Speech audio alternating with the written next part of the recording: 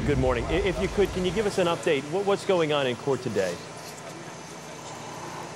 Well, today there's a forensic expert that is explaining how, well, many things, but how the knife that they think is a murder weapon is way too big, and demonstrated how it had to have been a much smaller knife that caused all the wounds. He's talking about how the fact that the space available that this crime happened in is so tiny that you can't have had 4 people in that room in some kind of a tussle. Ms. Mellas, let me ask you, how do you feel? You've seen and you've heard the reports. You've had a chance to see how this court system works.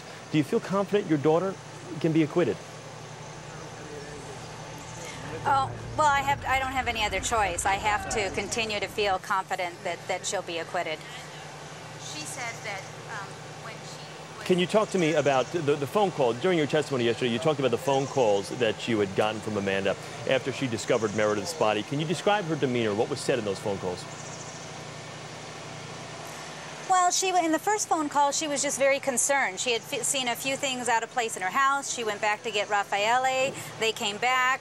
She was trying to get a hold of all of her roommates. They could get a hold of everybody but Meredith. And then they became quite concerned when they couldn't get a hold of Meredith and were pounding on the door, and then they called the police.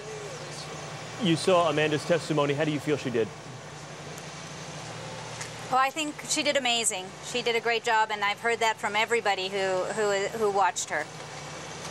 Now, the defense, like you mentioned, they've got their forensic experts that are coming to testify.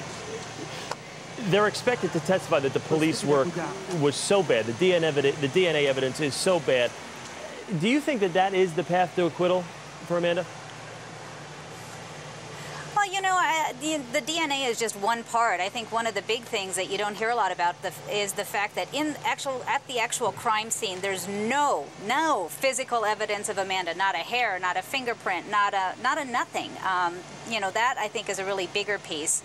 The DNA is so insignificant. It's this tiny spot. It's not blood. It could well have come from, you know, who knows where.